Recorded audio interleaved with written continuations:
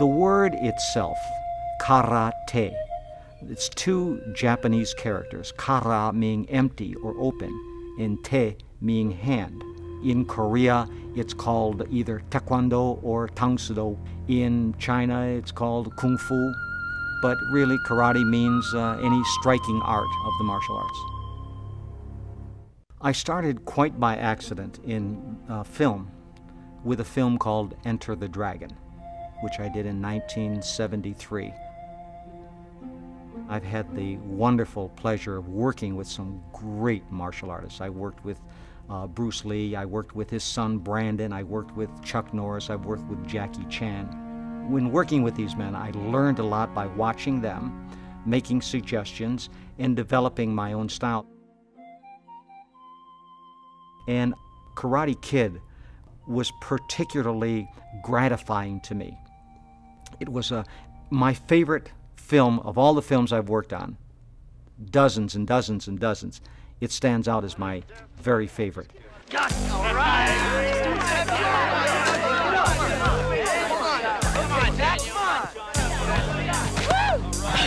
Johnny, stop it! And unlike some directors that I've worked with, John never had the feeling that I know it all, the auteur, that he knew everything and everyone was going to do things the way he wanted them. He allowed me to be creative. He said, reach inside of you, bring out what you feel is right for the martial arts. And he went with my flow. Yeah, don't hit him with it. Right. Put it on his chest push him, and then push him. Yeah, like you're giving it to me. Right. Oh, so I almost have it. Right. All of these people came to me pure, chaste, and they were like sponges. There was nothing that they objected to. Oh. All right, come on. Dead now, boy. You're dead now. All right. I used the training session to develop relationships among themselves. When I trained Pat Morita and Ralph Macchio, I trained them together, and I trained them in a very relaxed manner. Now, both of these gentlemen were really good actors, but not very physical people. The training was sort of relaxed, and they had a lot of aches and pains, so I let them kind of complain together. And they developed this wonderful little relationship based on the sharing of their pain.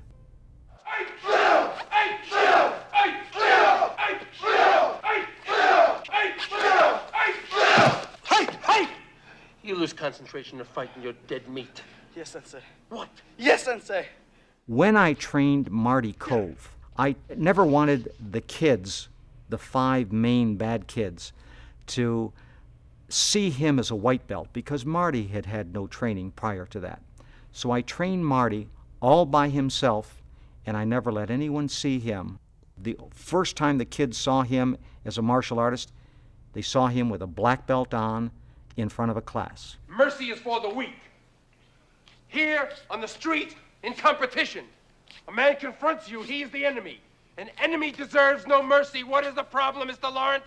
When I trained the 5 kids, Billy Zabka, Chad McQueen, all of the kids, I trained them in a very strict, traditional way.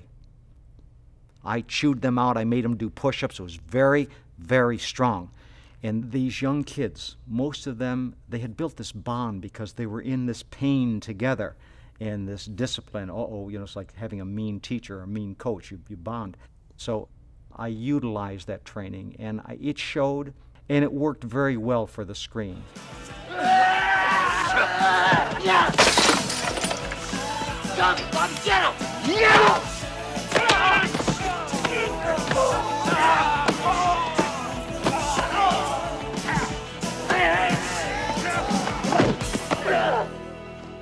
A teacher that is very physically oriented is far different from a teacher who is very mental and emotionally oriented, because the teacher who teaches you the proper mental attitude, the proper spiritual attitude, I don't mean religious, I mean spiritual attitude, is also going to teach you the physical.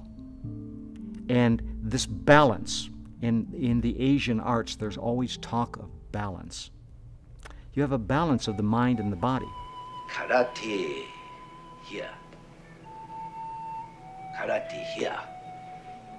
Karate never here. You understand? I think so. Good night, Danielson. When shots were taken inside the Cobra Kai karate school, there was a certain feeling. And then when you went out into Miyagi's garden, there was a whole different feeling. And it just had to do with the setting. Nobody had to say anything. You had the feeling that this one school was just physical, and there's meanness there. There was not warmth. There was not friendliness. Everyone was a little bit on edge, a little bit afraid. And then you went over to the serenity of the garden. Yes. Show me wax on, wax off. That! That! That! That! Show me paint a fence. That! That! That! That!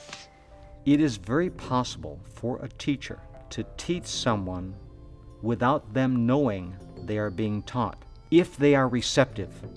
Bruce Lee was a friend of mine, and Bruce had this wonderful expression. He said, "The usefulness of the cup is its emptiness."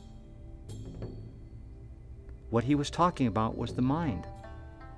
If the cup is empty, you can get whatever you want to give you nourishment. If it's filled with something already and you need something else for nourishment, it's useless to you. And that's the way the mind is. You might not know you're being taught, but you're receptive. Daniel was looking for answers, and he was waiting for Miyagi to teach him. He was so receptive, his mind was open. Wax off. Breathe in. Breathe out. And Miyagi didn't teach him the way that he thought he should be taught, but he was learning all the while.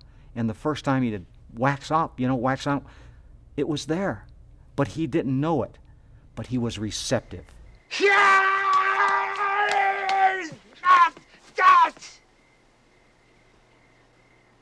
Oi. Hey, look, I always look, I. Come back tomorrow.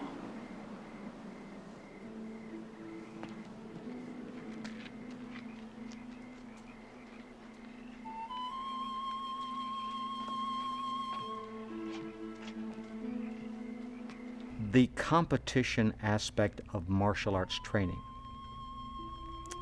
is the least important facet of martial arts training, period. What belt are you? Belt? Why matter? Open divisions is only for brown belt or above. Oh yeah, boy, black belt. The tournament competition is really of no consequence, and I'll tell you why. In all sports, there are people who are physically gifted. The tournament is a competition in which those who are most physically gifted are rewarded. The kids who normally need to participate are the kids who are the weakest, who are the least gifted, and they are the ones who are shunted aside. They need to have a platform, an arena in which they can develop. In martial arts, in a class, every single kid gets out there. If you constantly sit this kid who's less gifted on the bench and don't let him participate, you destroy his spirit. The martial arts, over the past 20 years, since the making of Karate Kid, has grown literally by millions of participants in this country. But no longer were kids coming in just to learn how to punch somebody out. They saw the spiritualness in that film. Up to that point, all of the martial arts films had been rock'em sock'em chop sake. It was all at a physical level. Well, martial arts is 60-70% spiritual. It's mental. But it was never shown on the screen. Finally, it came to being and people saw, aha, that's what it is, and that's what they wanted. Close your eye.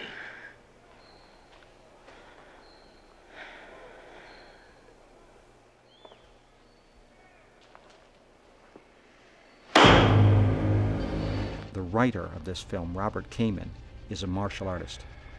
And he put a special touch on it because he knew the feeling. The kids who were being taught by the bad guy coming around to realizing that what this guy is teaching me maybe isn't the right thing. Sweep the leg. You have a problem with that? No, Sensei. No mercy.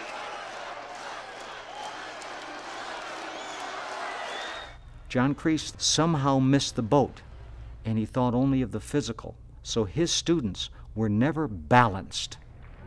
They were not spiritual, they had a physical thing.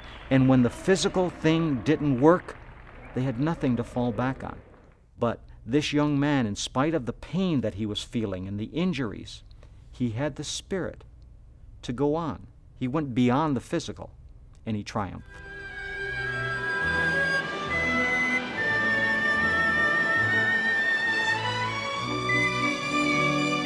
And it was so wonderful. It was like having a block of marble that I could carve, knowing what that finished product was going to be. And the finished product was going to be that one moment, that wonderful kick. That's what we built this whole thing around, that one magic moment. And it worked because all of them bought into it. They all believed in it. They believed in what we were doing, that this was going to be magic.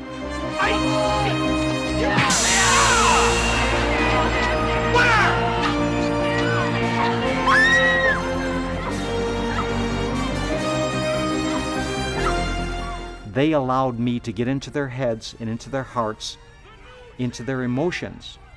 And they gave all of that deep self. They gave it to the film, and it shows. Hey! Hey, Mr. Miyagi! We did it! We did it! All right! Woo! It was almost like perfection. So I keep striving to duplicate that, and I always want to be honest to that film, because that film was so honest to me. Everything that I've really attained in life, I really owe to the martial arts, and I feel like I should give back, and I feel like that film is my gift to the martial arts. Hey guys, Lisa here. Did you know that Chen Zhen, a character originated by Bruce Lee in 1972's Fist of Fury, has become a recurring character in Kung Fu movies, and the role is entrusted to the very best performers. Across 5 decades, Chen Zhen has been played not only by Lee, but also by screen legends Jet Li and Donnie Yen. Who's your favourite martial arts actor? Let us know below.